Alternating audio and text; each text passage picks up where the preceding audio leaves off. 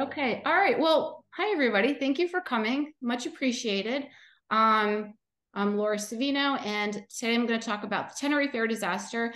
I'm sure a lot of you are familiar with it or somewhat familiar with it. Maybe not everybody, but back in 1977, two Boeing 747s had a collision on the runway at an island in the Canary Islands on Tenerife.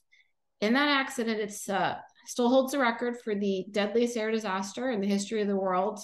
583 people died on that day. Most of them were burned alive. And there were 52 children. And lots of lessons came out of it. I was extremely privileged that I, in my career, got to fly with Bob Bragg. Bob was the first officer on the Pan Am aircraft. He was the last surviving pilot from the Tenerife accident. And flying with him, he gave me a lot of inside information about what really went on and what happened, what the pilots were thinking. It's quite a bit different than I think what the generations have, what the media's put out there over the years. So I'm just going to run through that. But just to give you a little bit of history as far as like how it got to the point where I was flying with Bob, I'm going to make this quick, but I'm just going to give you a quick background of how I got to become an airline pilot. So now I've listened to like lots of aviation talks. I've been to lots of presentations, and it seems like there's a pattern here that every time a pilot gets up and he starts talking, they always start off with the obligatory picture of them as a little child holding an airplane, saying, I knew since I was 5 years old, I wanted to be a pilot. And this is what my parents bought me. And every, Christmas Santa brought me a new airplane and all that stuff, yada, yada. So I look back at all my old, pictures, and pretty much all I could come up with was this. So when I was a child, I pretty much got nothing but dolls. And when I didn't get a doll, I would get a doll. And 9 out of 10 times that doll was a bride. And I had never met a pilot. I never met anyone who'd ever met a pilot. So it wasn't anything that was in my purview. It was anything that I'd ever heard of. I'd never seen an airplane, never been on an airplane. And yet somehow I made it to become, an international wide body captain. So how did that happen? I'm not going to go through all that, read my book. But in a nutshell, I got older, I got a little rebellious, I got my driver's license, I ended up going out exploring. I found a GA airport in New Jersey, had no idea there was such a thing as general aviation, had no idea there were small airplanes, just had never heard of such a thing. I ended up getting a job at the airport at the flight school, worked my way through flying lessons. I essentially worked for free in exchange for flying lessons. And then from there, I went off to Purdue, majored in aviation, which was really cool. And then after that, it was just a matter of trying to build hours to figure out what I could do with it. There was no internet, right? And so there were no pathways programs. There was no one for me to ask. There was no one for me to talk to. It was really like throwing darts, figuring out what I needed to do to become a pilot.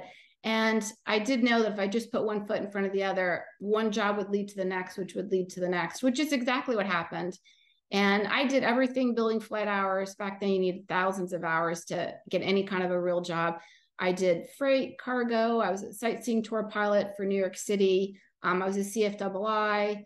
I was a ferry pilot, ferried airplanes. Let's see. I worked for a banner towing company at the Jersey Shore. And I was an aircraft repossessor. So I was that person you did not want to see walking around your airplane. Well, eventually, after years and lots of really horrible flying, I got my first airline job flying for Eastern and Eastern Regional. I was flying the Dornier 228, Northeast Corridor, all raw data. We flew 10, 11 legs a day, no Magenta line. It was just all hand flying, and it was amazing. It was awesome, and I loved every second of it. Then Frank Lorenzo came in. We went on strike. Everybody got furloughed. I was out in the street, but then I got hired by Pan Am. And I was based out of JFK, flying the ATR 42, which was also really super cool. And that was really fun. But then, Pan Am went into bankruptcy. So then I was out in the street again. So then I finally, and here we are, arriving at the beginning of my story, I was finally hired by United Airlines. And by this point, I had thousands of hours, lots of experience, and I finally ranked enough to get my application in there and get a looking at and interviewed and was hired. So here I am, got hired by United Airlines. My very first seat at United was on the 747 based out of New York. So I flew equally out of JFK and out of Newark. my routes were almost, the first year were almost all trans-Pacific. And let me just show you the inside. So this is the inside of the 47 that I flew. I flew 100s, 200s in the SP. And back then, the flight engineer, it was a real job. We had no computers on the airplanes. We navigated just using, inertial nav. It was really basic. And the flight engineer was super busy. We did everything by hand, from pressurization to, electronics, the fuel. I mean, we had 11 fuel tanks on this airplane, and we constantly had to keep, transfer the fuel from the outers to the inners, blah, blah, blah, and keep everything balanced. It was a lot of work. So I was on the 747, and this picture was taken of me by Bob Bragg, the pilot on the Pan Am KLM crash. So when I was in New York, I was assigned the 47, and at that time, United Airlines had just taken over Pan Am's trans-Pacific routes, their profitable routes. And with those routes, they took the airplanes. And with the airplanes, they took the crew that flew the airplanes. So here I was at United Airlines, but I was flying Pan Am airplanes on Pan Am routes with Pan Am pilots out of Pan Am's biggest domicile, JFK. So Bob came over with the Pan Am routes to United just a little bit before I got there. So I was very fortunate that I got to fly my first year at United, first couple of years with Bob. He lived actually pretty close to me in New York, and he became, I would say, a mentor. Before that term was coined, I had never heard that word, but in hindsight, I was at United. It was kind of a christening by fire. I was, I think, the first female in the New York domicile, the first one on the 47. And a lot of the guys weren't too happy to see me. They were thinking they were very senior. They were going to escape, this circus before this whole diversity thing hit them. And then I showed up. So some of the guys weren't so nice to me, but Bob was amazing. He was so kind and so generous. And he was just a really wonderful person to fly with. And we did this is Bob here to my left. We did a lot of Hawaiian turns. We had one trip I flew quite a bit, which was JFK to Tokyo to Honolulu, back to Tokyo, and then back to New York. And Bob was a member of the Honolulu Yacht Club. He didn't have a boat or anything, but it was a way to get all of us, into this really nice place for, we always flew red eyes into Hawaii. And so in the mornings we would land, and instead of, going to sleep, we'd all go to the yacht club with Bob. So I would just like to point out, this is Bob Bragg here next to me, and that's me back in my youth.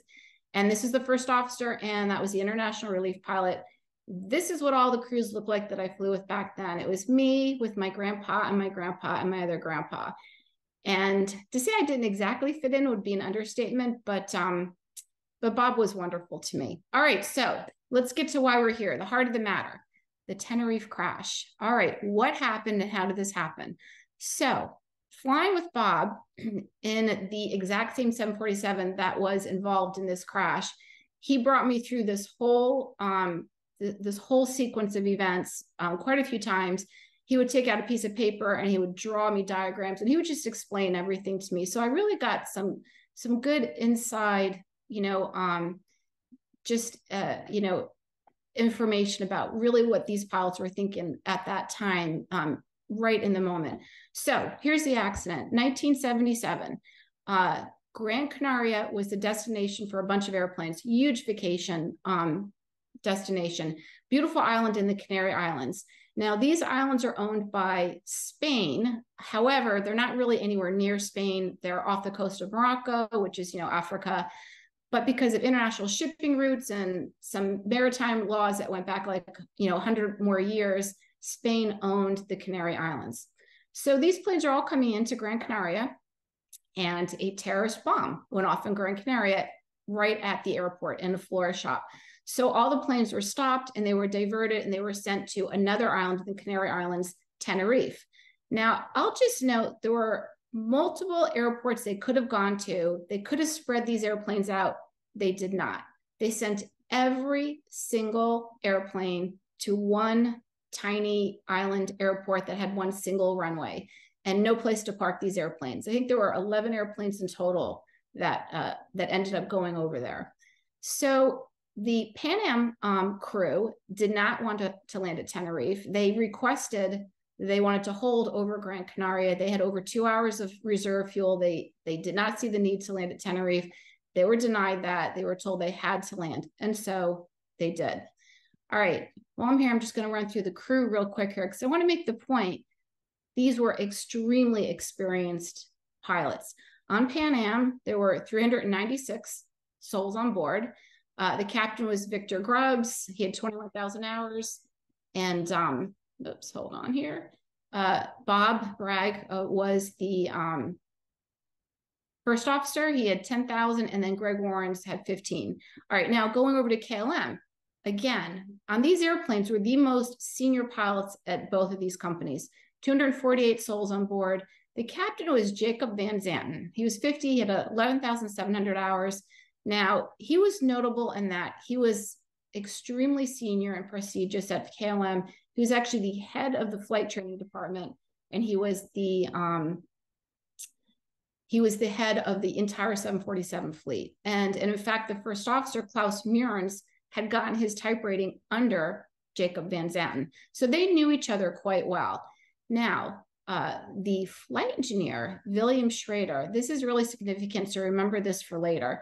He had more time than both the captain and the first officer. He had over 17,000 hours, and he was a professional flight engineer, which means he wasn't a pilot, and he was very proud to not be a pilot. He had his private, but he wasn't a commercial pilot. He believed that very strongly, that flight engineers were systems experts, that they were on the aircraft to run the aircraft, and that the pilots were there to fly it. He was so serious about this and so senior, he actually founded and was the president of the European Professional Flight Engineer Organization. All right, so moving on. All the planes land in Tenerife. Well, what happens is they're stacked up all over the place because there's no place to put all these airplanes. And KLM landed before Pan Am. And so they kind of were in the front of the pack. And then Pan Am came in and landed, parked behind them. And there were, I think, like 4 or 5 other airplanes just in this one little ramp area, which was sort of like the run-up apron for runway 12. So they land, and the delay is just going on and on and on. And they ended up being on the ground for about 3.5 hours. But while they're waiting, the KLM aircraft had requested air stairs so their passengers could get off. And they got the air stairs, and their passengers got off. And then when Pan Am came in subsequent to them, they requested air stairs so their passengers could get off. And they were denied because KLM had all the air stairs that could reach a 747. So they did eventually get air stairs, but it took a couple hours. So this picture that you're looking at is an actual picture taken from that day from the KLM aircraft. It was the Flying Dutchman looking back at the Pan Am 747 that was parked behind them. So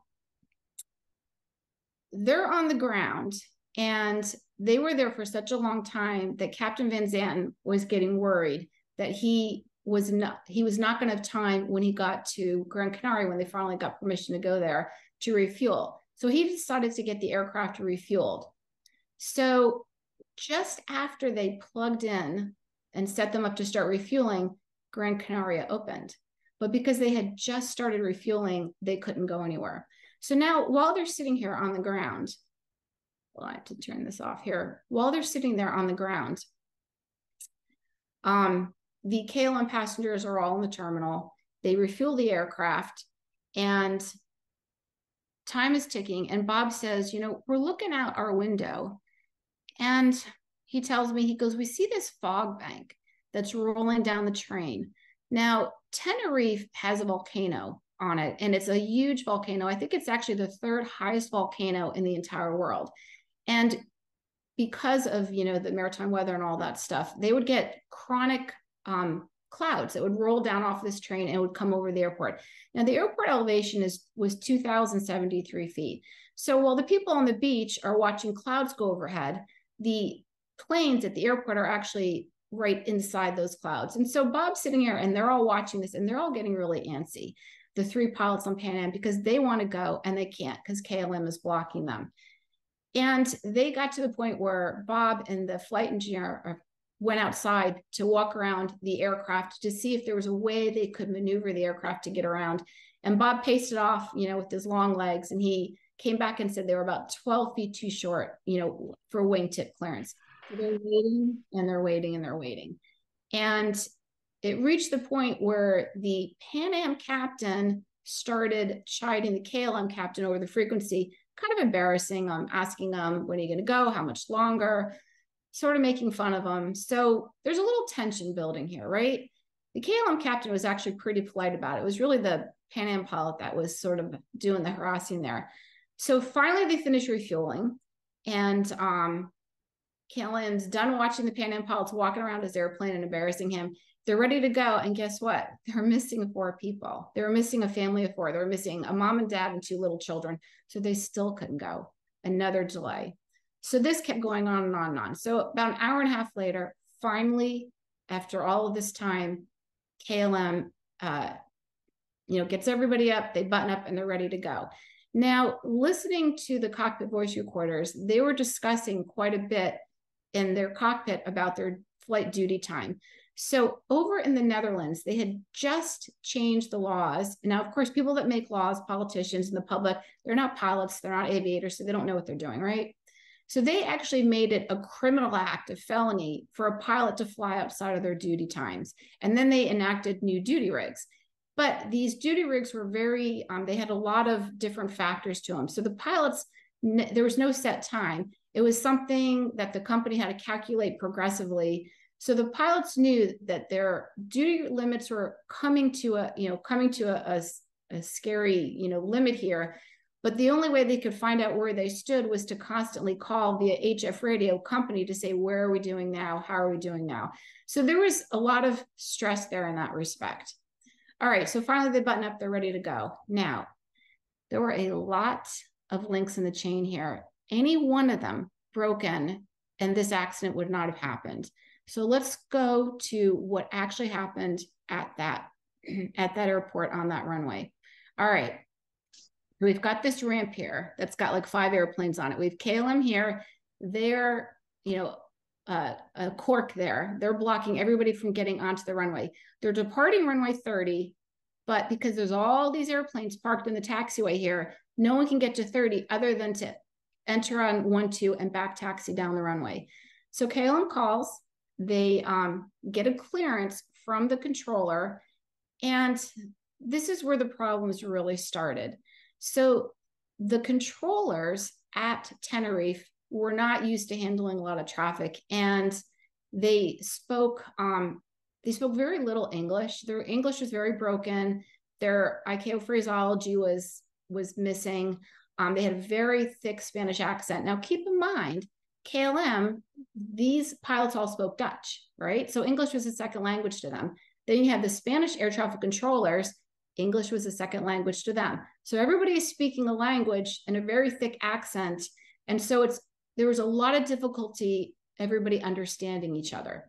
So the Spanish controller told KLM to enter the runway and to take their third to their left. And the KLM controllers, pilots could not understand what they were saying. First of all, also at the Tenerife airport, all of the radios were broken but one. So they had one frequency, and all the controllers, there were 3 controllers, were on one frequency. So they had every airplane, arrivals, departures, local, ground, all sharing one frequency. And it was quite chaotic. Also in the background, Bob tells me the whole time that they're talking to the controllers, there's a Spanish soccer game, a football game going on in the background, and cheering and all that stuff. So it was very, very noisy in the tower cab, and there was a lot of confusion as to what was coming out of the tower cab to the pilots. This is what Bob was saying. They were having a lot of trouble understanding them. So the KLM pilots were told to take their third left, but they couldn't understand what the controller said. So they proceeded on down to the end of the runway. The controller then just cleared them to the end of the runway, and they let that go. Then Pan Am gets on the runway behind KLM, and they start taxiing. And they were given the exact same clearance that KLM had been given. They were told to take their third left. but they couldn't understand what the controller said. The captain thought he said first. Bob wasn't sure if he said third. The flight engineer thought he said your left. There was an observer who thought they said our left. So they were debating what it was that the controller had given them. Now, something else to point out is this is a beautiful diagram here, you know, Charlie 1, 2, 3, 4. Well, these taxiways, they had no labels. There was no taxiway signage. So the controllers never used any terms like turn left on Charlie 3. They were just saying turn left, take your third turn or something like that. The Jepson plates did have it labeled, but the controllers didn't have those names for the taxiways, and there were no signage for the taxiways. So there was a lot of confusion here. So Pan Am is taxiing, and they figure out, okay, they're saying third. Well, Charlie 1 was not an actual taxiway, so they kind of discounted that as not really counting. And then from present position, their third left would have been Charlie 4. And then looking at, you know, the airport diagram, Charlie 2 and Charlie 3 were reverse high speeds. Well, it was, I think, a 148-degree turn. And the taxiway, Charlie 2 and Charlie 3, was only 73 feet wide. So the 747 cannot take a reverse high speed and stay on the hard surface. They couldn't do it. So they, you know, subsequently, some blame was put on the Pan Am pilots for missing Charlie 3. But Bob tells me they were never going to turn at Charlie 3. They couldn't take Charlie 3, and they never understood it to be Charlie 3. They were going for Charlie 4 because it was the only taxiway, literally the only one they could take. So they're taxiing, and then what happens? What happened was exactly what they were afraid was going to happen. The fog moved in. So they're taxiing down the runway, and KLM is ahead of them, and behind them, the cloud bank rolls in and completely encases the Pan Am aircraft. Wax off, IMC. They were inside a cloud, couldn't see anything. So Bob said they just came to a stop because they couldn't see anything. He said we were moving like maybe like 3 knots, if that. And keep in mind, the 747 cockpit's 3 stories up in the air. This airport had no centerline lights. And the controllers had no ASD, so nobody could see anything. And so Pan Am essentially came to a stop on the runway, and they were waiting for this weather to move out so they could see. So now you've got the KLM crew. They get down to the end, and they're in the clear, right? They have to turn around. Now, I would just like to point out, having been on the 747, this runway was 147 feet wide. To do a 180-degree turn on a runway in a 747 is quite a feat. I'm guessing that the KLM captain had never in his life been asked to do anything like that. And I pulled up my old, my flight manual. This is actually the manual they had with me when I flew the 747 with Bob. But I took out the old, you know, our taxi turning radius diagrams here. And I don't know if you can see it, but the turning radius required to keep the gear on the hard surface is 142 feet. They had 147 feet. So I just wanted to say kudos to the KLM captain. He had a lot on his plate, and he ended up doing this 180, kept it on the runway. And at this point, he was already on duty, I think 11 and a half hours. So he was probably pretty tired. And he still had to fly to Gran Canaria and then fly back to Amsterdam that day. Actually, he was 9.5 hours. I think the Pan Am crew was at 11.5 hours. In any case, he does the 180. They're in position. They're on the runway. They see the fog bank rolling in. They clearly don't see Pan Am. And the first officer calls for his takeoff clearance. Now, I know there's a lot of information out there that the pilot just took off. They didn't get a clearance. They were cavalier, blah, blah, blah. That's not true. That's not what happened at all. If you look at the cockpit CVR, the voice recorder, the KLM, the first officer called the tower, and he said, KLM 4805 is now ready for takeoff. And we are waiting for our ATC clearance. The tower came back and said, KLM 8705. Keep in mind, KLM's number is 4805. So the controller didn't seem to really be paying attention, not very close attention. He didn't even know their flight number. He gave him the en route clearance, cleared to Papa Beacon, climbed to and maintain flight level 90, and then right turn after takeoff, heading 040. It appeared to Bob and to the Pan Am pilots that the controller had given the pilots their en route and their takeoff clearance because KLM called and said they were at the end of the runway and they were ready for takeoff. It would fall in line with everything else that was being done that was non-standard phraseology. So the KLM pilots responded back. Hold on a second here. Roger, sir, cleared to Papa Beacon, flight level 90, right turn 040. And he announced, we're now taking off. The controller came back and he said one word. He said, okay. And that's all he said. Now, if you're Dutch and English is a second language and you hear the word okay, what does that mean? That means yes, affirmative, I heard you, Roger. It doesn't mean no, I didn't give you a takeoff clearance. It just confirmed what KLM had said to them. So now the Pan Am pilots are taxiing down the runway and they hear all this, right?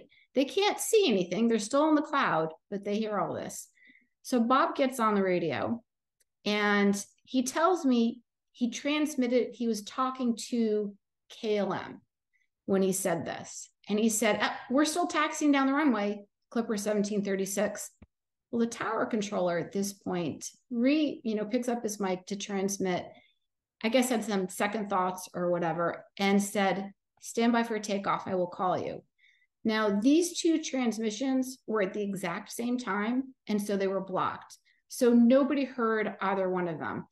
But I will just make the point that the tower controller saying stand by for takeoff, he didn't use a call sign, and there were multiple planes on the frequency doing different things. So that really wasn't that clear anyhow, but perhaps had the KLM crew heard Bob, it would have changed everything. I get it. We won't know. So then the tower responded. Actually, they didn't respond. They continued talking. I don't think they realized that they were blocked. And then they said, Papa Alpha 1736, report when runway clear. Well, who's Papa Alpha? It was Clipper. They were always Clipper. Every single transmission, they were Clipper. Papa Alpha, that's like the name of a taxiway. That did not set off any red flags in the KLM cockpit because there were so many planes in the frequency. At this point, actually, they had started their takeoff roll. They were committed to taking off. And, you've got your feelers up for your call sign and something that's pertinent. But Papa Alpha, it didn't register. And Pan Am came back, Bob, and he said, oh no, it keeps doing that. He said, okay, we'll report clear. Now, Bob messed up here in that he also did not say Clipper in this second transmission. All right, so now to the Pan Am cockpit. So this is where it gets personal. So I'm sitting in the 747, the exact same 747 that Bob was in, and I'm sitting in his seat, and he starts bringing me through everything that they're thinking while they're sitting on the runway. And he's bringing me through like the whole cockpit and everything he was doing. And I'm sitting there in his seat and I'm thinking, oh my God, it's kind of hard. It was hard to hear it all, actually. So they're sitting there and he looks down the runway and they're looking for KLM because they heard KLM say that they were taking off. He looks down the runway and he sees KLM's lights. Now, the first second that Bob saw him, he was like, Laura, that was okay. He goes, we knew they were there. And, the 47's got bright lights and we weren't really sure where we were, how close we were to the end. And so it didn't really trigger anything immediately. But then he looked and he sees the lights are, doing this. What does that mean? What does that mean when the lights are bouncing? It means that the airplane's rolling is what it means. And so Bob suddenly realized, and Vic, the captain, realized, everybody realized, oh my God, KLM is rolling. Bob starts screaming, get off, get off, get off. Now, Victor, at this point now, like I said, they were at ground idle. So The engines were completely spooled back. Vic, the captain, he firewalled it. He put the tiller full in, and they had, I think, 8.5 seconds before impact. And in that time, they were able to pivot the aircraft, but they could not get the engine spooled up. They could get no forward momentum. It takes, I'm trying to think like back. It takes like, those are old Pratt & Whitney engines. It would take like a good 12 seconds to really get a response out of those engines. And so they were able to pivot the aircraft, but they were not able to move it out of the way. So KLM, rolling down the runway, they did see Pan Am about 9 seconds before impact. And the captain tried desperately to get that aircraft off the ground. He had been doing a reduced power takeoff. So he slammed the throttles forward, he firewalled it, he yanked back, and boy, he came close. Boy, he really came close. He got the aircraft up off the ground.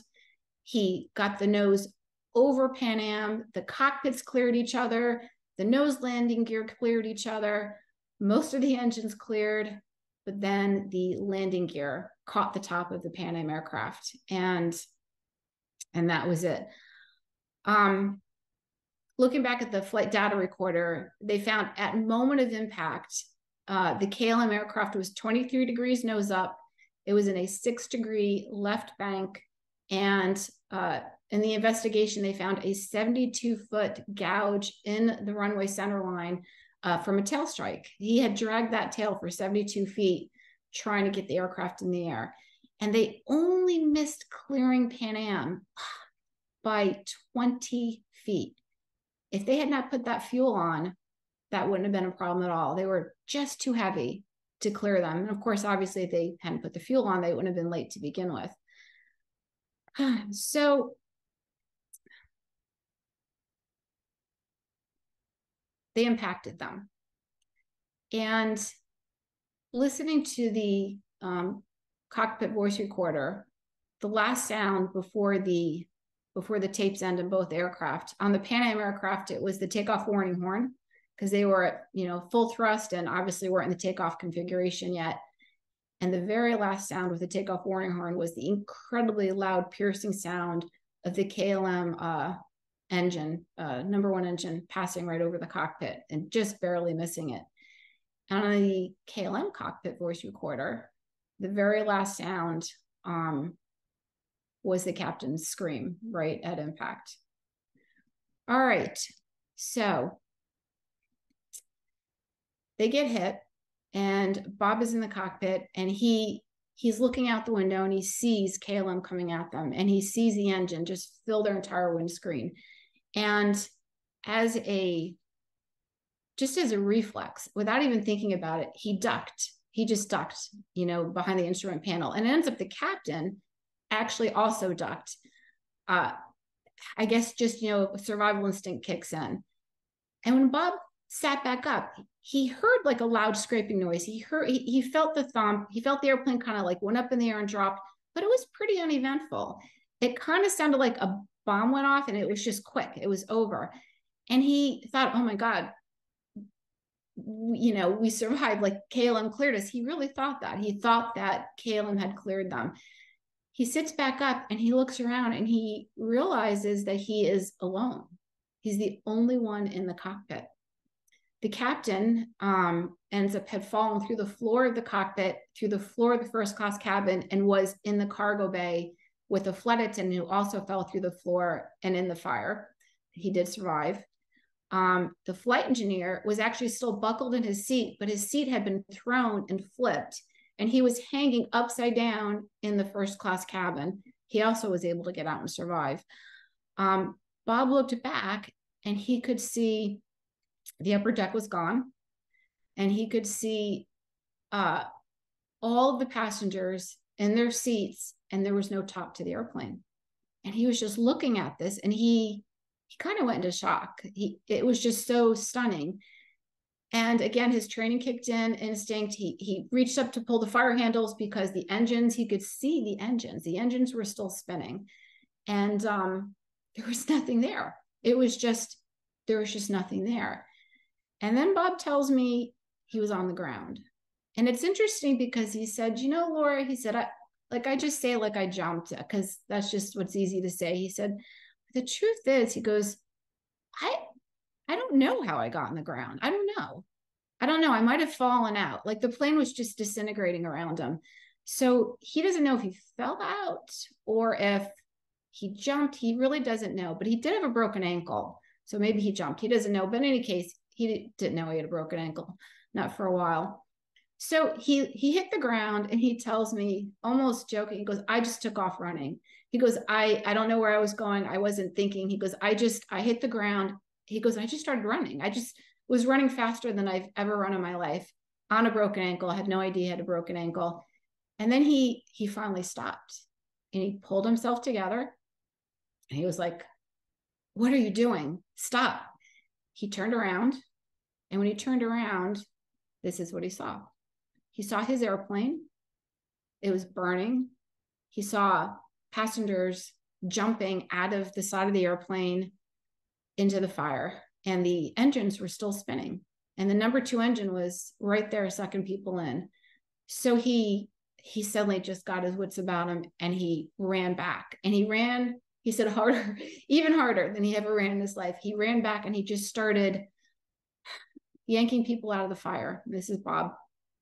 He just was desperately trying to pull people out of the fire, trying to get people to not jump in front of the engine, trying to tell people, walk down the wing and jump. Don't jump here. There was one opening in the airplane door, I think L2 opened, and there was like a big crack in the airplane where people were jumping out of. Now, the passengers on the Pan Am plane, for the most part, were alive. There was so much debris that they just couldn't get out of the airplane. None of the doors were opened in the fuselage. I'll note too, also on the KLM aircraft, the autopsy showed that the majority of people were still sitting in their seats with their seatbelts fastened, uninjured, and were burned to death because that airplane came back down on the runway about 1,500 feet later, right on the center line. And the wings immediately exploded because they were, had full fuel. And the inferno was so sudden and so severe that they didn't get a single door open on the KLM aircraft. So all the people were stuck inside the fuselage and they just couldn't get out and they couldn't get away from the fire. All right, so Bob is searching, trying to get people out of the fire, and he tells me he's waiting for the fire trucks to come. He's waiting for ambulance. He's waiting for EM. He's waiting for something, and nobody came. And he was just like, "What the hell? Like, where are the fire trucks? Why is nobody coming?" And this just went on and on and on for quite a long time. And it ends up that the controllers were completely unaware that they were missing 2 747s. They did not call the fire trucks. They did not press the crash button. It wasn't until a pilot in another airplane at the airport called the tower and said, there's a big fire on the runway. And it was then that the controllers called the crash trucks. But the controllers believed initially that they heard the explosions. They heard 2 explosions. They heard the initial impact, and then they heard the KLM crash into the runway. They believed that the terrorists had come to Tenerife and that it was a terrorist bomb. And they actually were discussing evacuating the tower. And then that's when they got, they called the fire trucks and they figured out that, maybe it wasn't a terrorist bomb. But they never told the fire trucks that there were 2 airplanes and the airplanes were missing. And so the fire trucks, when they did arrive, the only way to get into the airport was through the entrance gates, which were all the way down at the end by runway 12, where both the airplanes had entered the runway to begin with. And when the fire trucks arrived, and a lot of them arrived in ambulances, they got to KLM, which was an airplane that was burning, and they stopped there and they didn't go any further because they didn't know there was another airplane involved. And so they weren't looking for another airplane. It wasn't until some time passed and the fog lifted that they then saw, down the runway, 1,500 feet, there's a second what the heck? There's a second airplane? They were never told there was a second airplane. So they went down there, and at that point, there's really nothing they could do. It was all said and done. Bob ended up going to the hospital in a taxi cab. He liked to joke that the cab driver was driving so crazy that he was afraid he was going to die on the drive to the hospital after surviving a plane crash. All right, so that was basically, his experience there. Now let's talk about the lessons. Here, let me just run through this. So this was Pan Am before, and this was Pan Am after. All right, this was KLM before, and this was KLM after. And these are the passengers after. They built 583 coffins, whether they had a body or not. And yeah, the Spanish army came in and ended up, I think they took like 1,000 military troops to eventually clear the debris and to do all of this. It was a horrific task. All right, so let's run through our links here and lessons learned and what really caused this accident. So we have 583 people dead, right? So such a chain of things that went wrong. Just such a chaotic mess here, one thing after another. First of all, terrorist bomb. Nobody was even supposed to be in Tenerife. Nobody was even supposed to be there to begin with. Okay, and then KLM was parked in such a position that Pan Am was blocked behind them. That wasn't planned. And then KLM decides to refuel. Okay, that caused a delay, which made them too heavy to clear Pan Am and increase obviously their takeoff distance and speed and all of that. And then of course that delay also caused the fog to move in. So then they had the bad weather. There was no taxiway signage. There was nothing labeled Charlie 1, Charlie 2, Charlie 3. So everybody was confused as to where they were supposed to get off the runway. Centerline lights were out of service, so Pan Am couldn't see the runway, so they couldn't continue taxiing. The transmissions were blocked, key transmissions. And then when the controller said, report clear, he didn't say Clipper, he said Papa Alpha, didn't register to anybody. The bottom line, it was just a communication disaster. Good airplanes, good pilots, communication, just from beginning to end, just sunk these guys. All right, so now let's talk about what the KLM crew is doing. This is the KLM cockpit voice recorder. So now they turn around, they do their 180, they're on the runway, right? I'm thinking, boy, this KLM captain, he's like, we're out of here now. Like, we've accomplished everything. Everything's behind me. I think he was a little embarrassed. Very long day. He was talking about his wife was going to be so worried because a bomb went off in Tenerife and he had no way of getting a hold of her to let her know that he wasn't there. So, he was very human, and he just did this 180-degree turn on the runway, which I'm guessing he was patting himself on the back for that and thinking, all right, I am in takeoff mode now. Like, all this ground stuff is behind me. So they call the tower for their clearance, right? And this is the thing. Bob tells me that he believed that KLM had gotten a takeoff clearance, and he believed that it was just very confusing, and it was very reasonable for the KLM crew to think they were clear for takeoff. But then he was part of the investigation. And during the investigation, he got to listen to the cockpit voice recorders. And he said that when he listened to the KLM cockpit voice recorder, he was sickened by it. And he was sickened by it because there was new information that came out. So listening to the cockpit voice recorder, after they started their takeoff roll, the KLM flight engineer, and let me remind you, this was a professional flight engineer, started his own organization, highly respected, more hours than the captain and the first officer. He said to the captain, and to the first officer, he was sitting in the center, so he said it to both of them. He asked the question, well, is he not clear then? And the first officer and the captain answered him at the exact same time. They actually blocked each other. The first officer said, yeah, yes. And the KLM captain said, what did you say? Because he didn't hear him.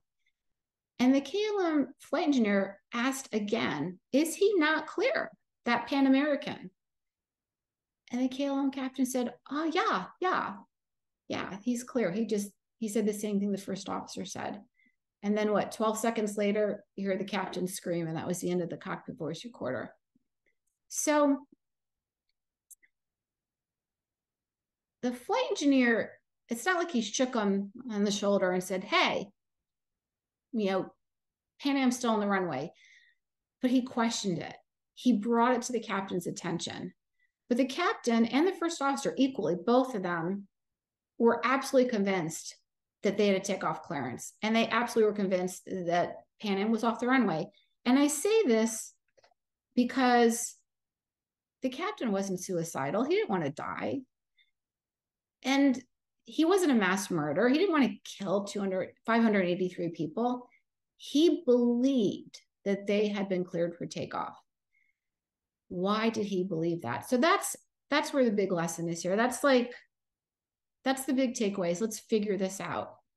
So for the first time ever, NASA came in and they did what was called a human factors study. Now, again, this was back before the term human factors was coined, and it was a very new concept, but they were trying to figure out how it was that these very experienced pilots could have been so mistaken. Why do they think Pan Am was off the runway?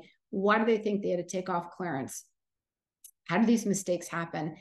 And there was a lot of reasons, but studying the KLM captain, who's a super experienced senior guy, and honestly, if you talk to anybody that trained under him or that knew him, he had a very good reputation for being easy, laid back, friendly, a good instructor.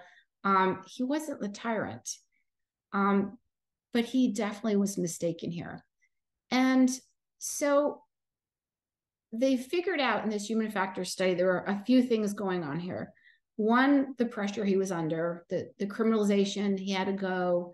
If he didn't go, there was going to be huge ramifications. He was worried about his wife. But there was also what they call training syndrome. And anyone who's an airline pilot knows what that is. It's when you're at the training center, nothing's realistic, right? You don't have air traffic controllers. There's never anybody on the runway. You have 4 hours to get all your maneuvers in, and you're just checking them off, getting through them. And then, once you accomplish one thing, you hit the magic button, you reset, you get to do it again, or whatever it is that the next, maneuver is that you have to do. And this captain had been in the training center, I think, for 6 years, and he had not actually been in an airplane for 12 weeks. That is a long time. That is months without any realistic flying. And so he was not, really current when it comes to, and, picturing traffic, communication problems, other airplanes being in your way, because none of that existed in his world. And so it just wasn't in his purview. And they also found that he had what was called expectation bias, which is just what it sounds like. It means he called for takeoff clearance. He assumed that what he got was a takeoff clearance. The controllers say that it was not. Of course, dead men tell no lies. So the controllers can, you can have whatever version you want, because they are not able to ask the KLM crew what they were thinking or what they perceived or what they were asking. But the expectation was that they called for takeoff clearance. They were given one, whether they were or not. That's what they thought they heard. That's what they were expecting. Obviously, Pan Am wouldn't be on the runway if they were given a takeoff clearance, so they were expecting that the runway was clear. And so, for those reasons, and then of course you have the whole language barrier. And I found, I've flown to lots and lots of foreign countries, and controllers are amazing. Everybody speaks English all around the world. This was back in 1977. I think the rules were not nearly as specific, as they are today. Now that language is not a problem, but at the time, they really didn't have a whole lot of rules as far as, speaking English. And I found, when I'm at like foreign airports, sometimes you kind of like comply instead of clarify because it's so confusing. You just sort of do what you were told to do rather than question it or ask for something else. And that could have been going on here. I know Bob told me in the Pan Am cockpit that was definitely happening to them. They were just trying to comply because there was no conversation to be had. So this happened. So how do we benefit from this? Because God knows we have to get something positive out of this tragedy, right? So NASA did this study, and actually nothing came of it. Nothing came of it. And then 1 year later, United Airlines crashed a DC-8 into Portland, Oregon. And I won't get to all the details of that crash. It's a whole nother presentation. But the bottom line is the DC-8, just like the 747 and all those aircraft at that time, the flight engineer is the only one that had any information regarding fuel.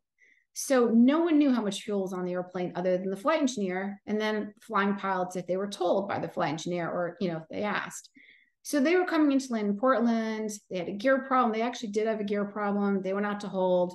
They were still in the landing configuration. So they were burning through a lot more fuel than they realized, which was a mistake. The captain was very focused on troubleshooting the gear problem, and they flew until they ran out of fuel. So now United Airlines got really upset about this because they had a very experienced crew crash a perfectly good airplane, no reason this plane went down, and killed a bunch of people. And so United got very serious, and they did a lot of research on their own, and they found that the only reason why this airplane crashed was because there was a communication disaster in that cockpit. They just weren't talking to each other. The flight engineer knew how much fuel there was. He kind of hinted a little bit, but he didn't just say, "Hey, Captain, we don't have fuel."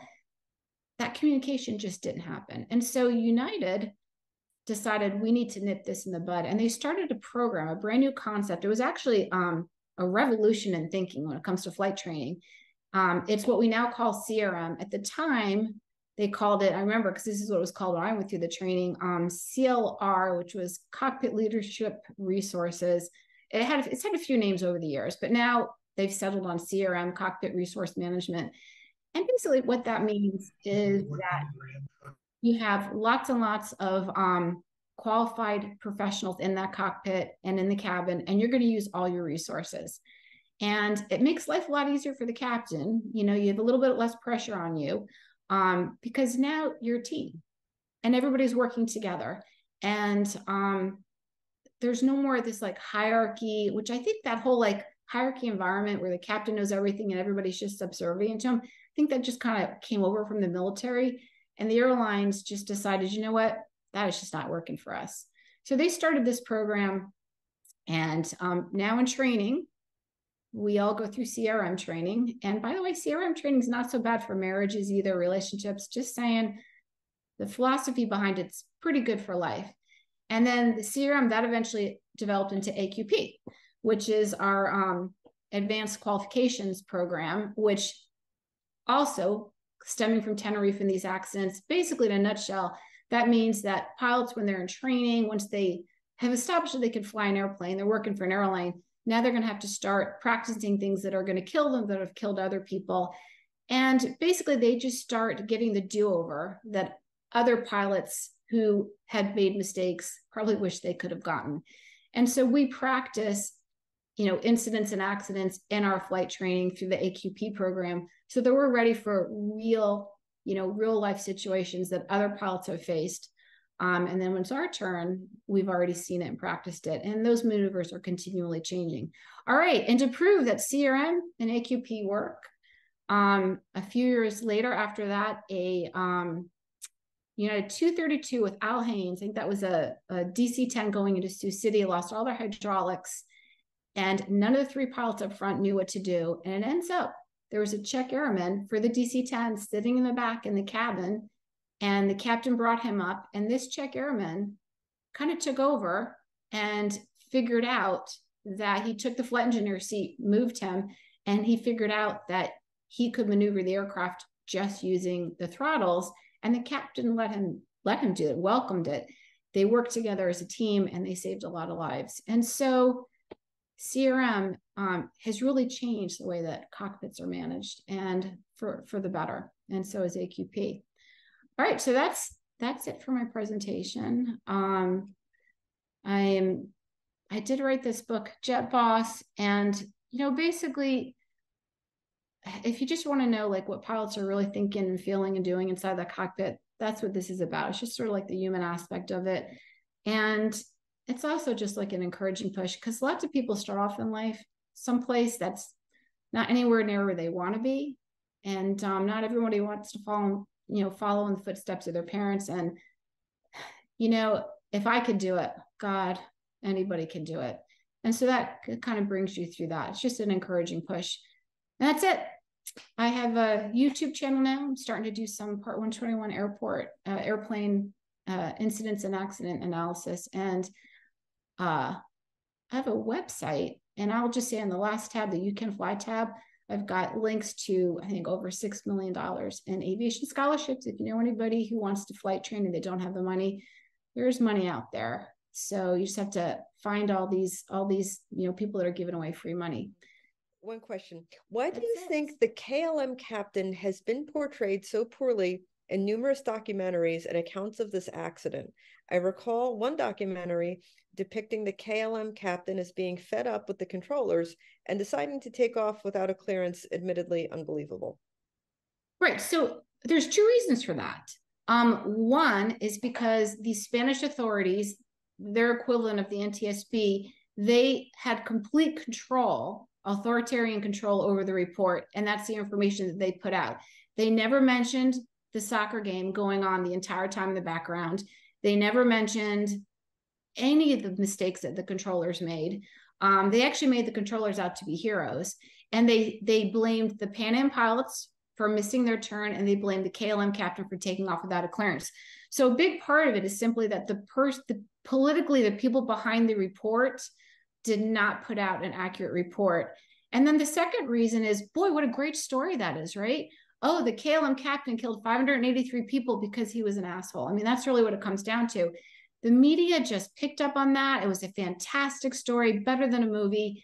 And that's just the story that, like, it's like, just like folklore, and it's never really been cleared up.